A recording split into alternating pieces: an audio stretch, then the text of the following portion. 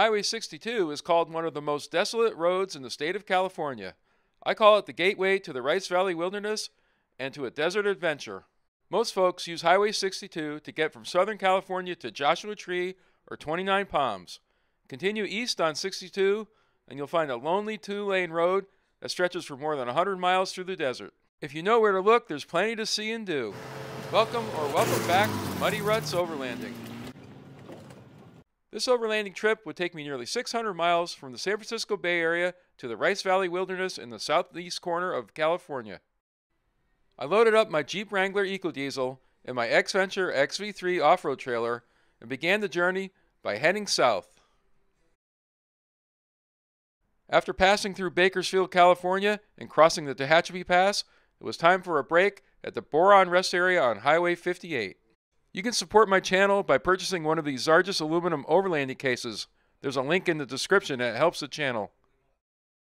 That night, I made it to the Sawtooth Canyon Campground just south of Barstow, California. This is a BLM campground, very popular with rock climbers. It's free camping, and the rock formations seem to jut right out of the desert. I seem to always arrive here at night. Next morning, I woke up and made a quick coffee and breakfast, and took a good look around the campground. It's easy to see why this is a favorite campground for rock climbers.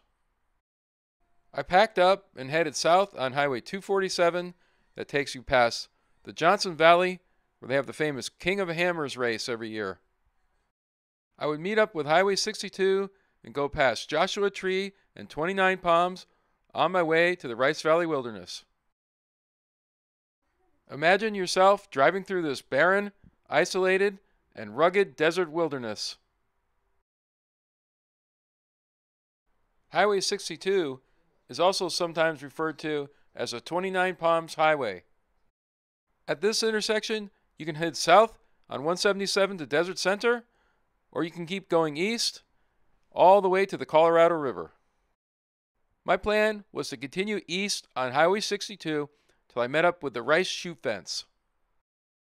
This is where you'll find the Rice Midland Road, which is a dirt road that heads south through the desert to Midland, which is an abandoned town, and then further on to Blythe, California. I don't know what started folks hanging shoes from this abandoned gas station, but it is quite unusual and maybe even a little crazy. If you're enjoying the video or finding value in it, please hit that thumbs up button, give me a like, share the video, and consider subscribing. It really helps out the channel. To the Rice Valley Wilderness a little late in the day, but I still have time to stop and take in the scenery.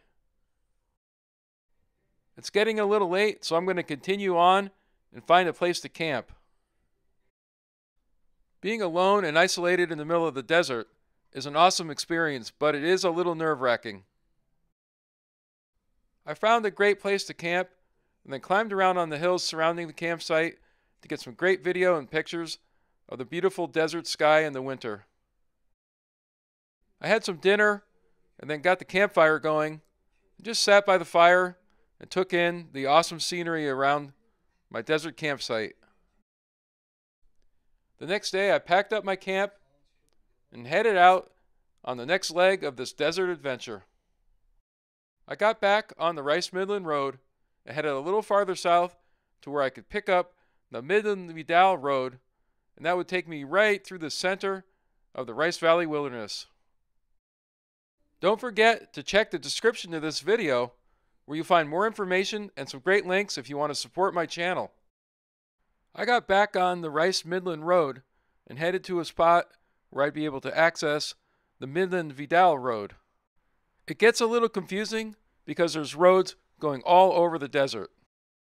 As I was driving, I began to realize that the road I was on hadn't seen much use in quite a long while. I stopped at a spot where I knew I could still turn my trailer around and sent my drone out on a scouting mission. I realized I was heading into a blind canyon, so I turned my rig around and headed back the way I came from. Since this is BLM land and dispersed camping is allowed, I did see quite a few spots that people had used for camp and the remnants of their fire rings. Driving through all these washes where the road dips down made me realize being out here in a rainstorm would be a whole different experience. Black Hill is coming into view pretty quickly. If you know anything about Black Hill or any other interesting things about the Rice Valley Wilderness, please leave me a comment. I headed back far enough and took a couple different turns to where I found a road sign that said Midland Vidal Road. I also realized that the Midland Vidal Road is also a road used to access these power lines. So now I knew I was on my way to Vidal. The road is in very good condition for the most part. I was enjoying all the views and being out in the desert by myself, but I was wondering what kind of challenges might lie ahead on the road to Vidal.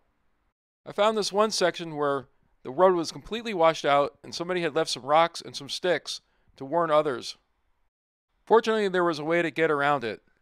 I decided that was a good opportunity to stop and have a snack, so I got out, cut up a grapefruit. When I'm exploring an area for the first time, I tend to hurry up and try to get through pretty quickly, not knowing what I'm going to encounter. But it's definitely important to stop and look around and really take in and enjoy where you are and how lucky you are to be there. I encountered a lot of washes, like what you see here.